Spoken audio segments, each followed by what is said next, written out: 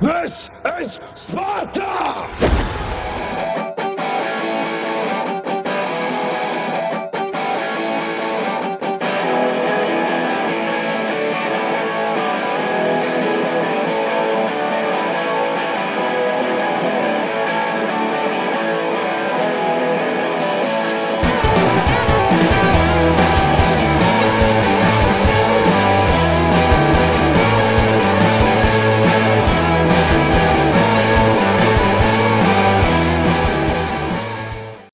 Welcome to the Spartans Show on BSAFCTV. Here at Kicks Leisure at Silverlink. I'm Jonny Hall. And I'm Mark Carrutheres. Coming up on today's show, we look at Saturday's impressive win over Chorley. Mark catches up with goalkeeping coach John Bottensien to find out about the current situation between the sticks at Croft Park. And we look ahead to Saturday's trip to Nantwich Town. So we'll start with that impressive 3-1 win over Chorley on Saturday. And Mark, nobody saw it coming, but the Spartans lads did themselves proud out there. Yeah, Croft Park's really becoming a fortress this season, isn't it? And, it's like 8 wins in the last 9. Only Marine have left Croft Park with anything when they got a point. And Saturday was just a culmination of a lot of hard work. We did have to ride a bit of a wave in the first half, 40 minutes of pressure. Conor Grant's made a couple of strong saves in the first half.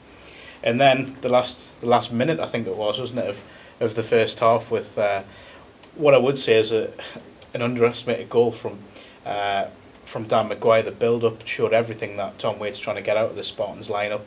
If you just watch the 1 and 2 touch pass and the dummy run from Matthew Wade and the little intricate through ball from Louis Horner, and obviously a great finish from Dan Maguire, who's in great form. Then Neil Hooks' free kick again came from the award of a free kick from some nice intricate football again, and a quality free kick. I would say I think the goalkeeper was maybe out of position on it. Would probably look at himself there. And then second half, you look at Conor Grant making a massive save, a brave save to keep Spartans ahead. And then after that, it was pretty comfortable, I thought. Danny Parker with a wonderful header at the end and a good corner from Maguire as well. It was a deserved 3 points for me. I've seen a few things said from the Chorley manager since Saturday, and I don't particularly agree with him, saying that he thought they were comfortably worth a point. I would have to disagree with that. Well, that's where I'm going with my next question. In the second half especially, they made a really, really good side in Chorley look relatively ordinary and, most importantly, kept themselves in that playoff fight. Yeah, they have, and really the win's got to give them belief that they can do this. The playoff place is there for the taking. There's been a few things said about how young the side is, but in terms of their development as a team, they are still growing, and you got a lot of lads playing their first seasons in this division. We keep talking about next season might be their season, but there's still a lot of time left in this season, and hopefully that playoff push will continue. But Saturday should give them belief that they can go on and nick a playoff spot, because it would be deserved. Conor Grant put in a strong performance on Saturday to stake his claim for a regular starting place at Spartans. Mark caught up with goalkeeping coach John Bottensien to discuss the race for the number 1 shirt. Right, John, we're 2/3 of the way through the season now. As goalkeeper coach, how do you assess both keepers' performances? Well, basically, I think we've got 2 young goalkeepers, 2 very good goalkeepers, but I think there's little areas in both the games that need developing, need to look at it and basically improve on. But I think we've got 2 great keepers, and I think there's a lot of potential in the pair of them, and if we can get it out, I think the club's going to be alright with the 2 lads they've got. And since you come to the club in the summer, how have you managed to improve their performances? It's just basically putting a belief into them, a confidence. What's the big thing that's missing at the minute is consistency from the pair of them. They've both had a run of games, about 15 or 16 games. As I say, they've done great things and they've done not so good things. Connor's performance on Saturday was excellent, but so was his performance down in Marine at the first game of the season. But 3 or 4 games in, there's a couple of goals you're looking at and you're thinking, should we be doing better with? But it isn't. We're not having to go at them. We're trying to make them better keepers. We saw Mike's his debut at Witten. It was fantastic, it was outstanding. Went down to Chorley on a Tuesday night, a little bit different. Facilities, lights, all that sort of stuff. And all that's a learning curve for the pair of them. And you mentioned Connor's performance against Chorley on Saturday, a real big plus for him and for the team. Without a doubt. I mean, there was not just one save that turned the game, there was 2 saves. But the first one in the first half, from a goalkeeping coaching point of view, was better than the block. I mean, I know the block looked better for you lads on the telly, but the first one was absolutely technically superb. I mean, it's what we're talking about, parrying and deflecting, and he deflected it away from the danger areas. If he'd have parried it, it could have gone back into the middle, open goal, because he's on the ground. But he got it away from his goal, and you've got to give the kid credit for his awareness of in his box, and that's the thing that we need to bring in to Connor, his man management of his box, man management of players. I mean, this term, great shot stoppers, does my head in. There's more to goalkeeping than being a great shot stopper, and this is the areas that we're trying to improve on the pair of them.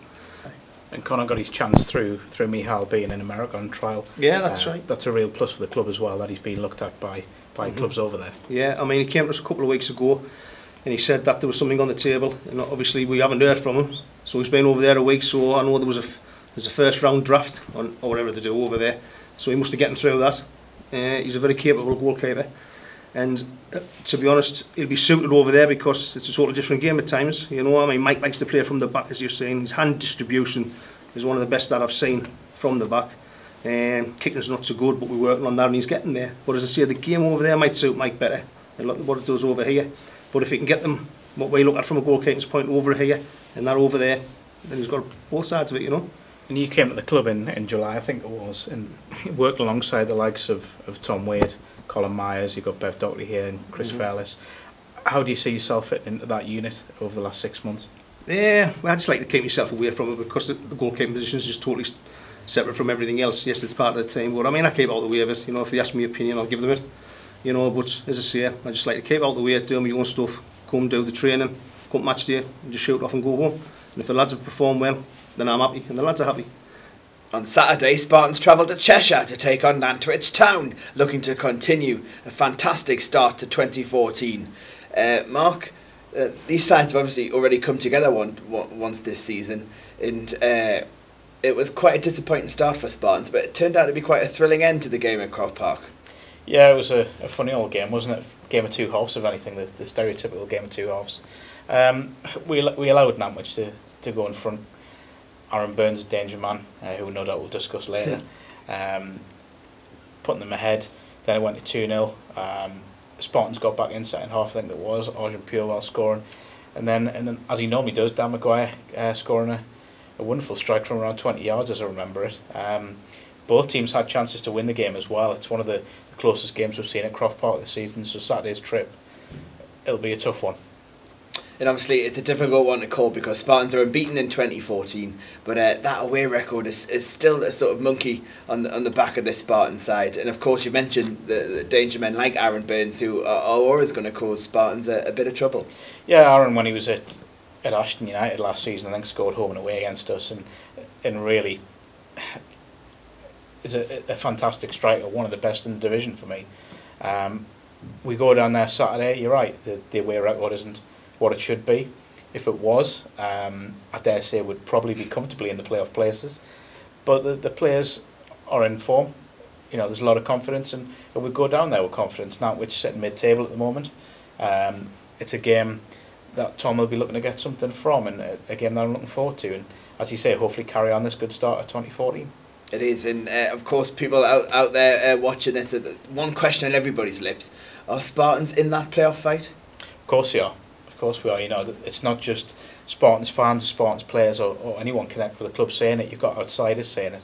I know Saturday we had a couple of pressmen there who both said that we're well in the playoff fight, and you've got to be positive. You've got to look to win every game, and the more we do that, you know, the more chance there is of finishing one of those playoff spots. And the league this year is horribly tight. You know, a couple of wins and you're in third, and a couple of defeats you can be down to 12th. So just got to make every point count. It's going to be a difficult one. Can you call it? Given my predictions record, probably not. But it will be a tight one, and I think Tom and Colin probably would take a draw down there. It's a tough place to go. It's a small, compact stadium, but they're a boisterous crowd, as I found out last day of last season. So I think we probably would take a draw, but obviously you want to win every game.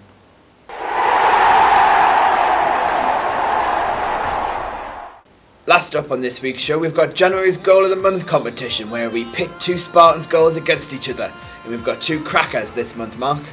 We are. First up is Dan Maguire's opener. The first one of three he scored on the day against Stafford Rangers. Outside, but Watson's going all allowed. plays it nicely into the field. Great ball. Maguire's onside. He's going to try and To finish! and Spartans take the lead. That's confidence. Absolute confidence there. Brilliant from Ian Watson. Great run from the right. Lovely ball. And Dan Maguire, as I say, that's confidence of a player who's in form. And the second goal came at the weekend as Neil Hooks scored a 45th minute free kick against Chorley. It's Hooks lining it up. So is Robbie Dale. It's Hooks to take it. Right on the stroke of half time. What a free 2 goals in 2 minutes. Neil Hooks just placed it past the wall, past Sam Ashton and into the back of the net. You can vote for either goal on both Facebook and Twitter. On the Blind Spartans official Facebook, all you have to do is comment on the link with the name of your chosen goal scorer, and on Twitter it's a retweet for Maguire and a favourite for Hooks. It's as simple as that. That's all from today's show, but you can keep up to date with Saturday's events at Nantwich via the Spartans official Twitter account at @Blythe_Spartans. We'll be back here in BSAFCTV in a couple of weeks' time, but for myself and Mark, we'll see you soon.